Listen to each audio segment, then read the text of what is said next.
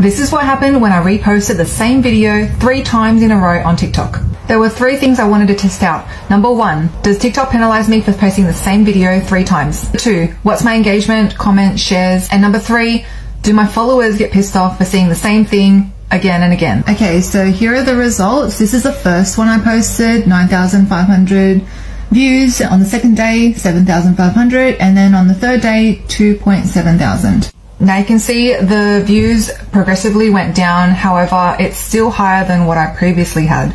I also gained a lot more followers than usual when I was creating unique content. Engagement was a lot higher than usual as well, and there were no complaints from my followers either.